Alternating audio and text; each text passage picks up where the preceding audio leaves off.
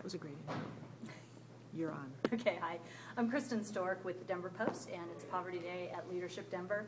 One of the most powerful experiences that I had as part of today was the SNAP Food Stamp Challenge. I took it for 7 days. It was led by Hunger Free Colorado, and they encouraged us to try and live on $4.56 a day, which is the food stamp allotment for a single individual.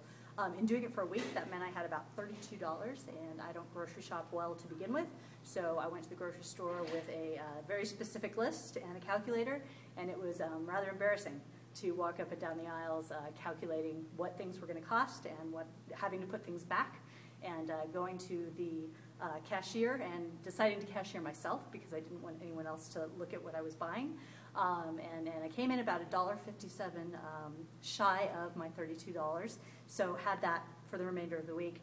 Ate a lot of rice and beans, peanut butter and jelly, pasta during the week, was hungry much of the week, which caused I hadn't really thought about what that was going to do for my focus at work, and it was an issue. I was tired and not as focused as I usually am. By Friday, which was my day 6, I was craving a candy bar in a big bad way, and I went to the convenience store across the street from my office thinking, well, I'll just spend my last $1.57 at this convenience store.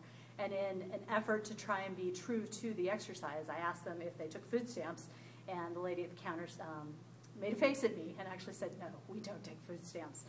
And thus I did not get my candy bar until much later that evening when I was able to go to a grocery store that would have accepted food stamps.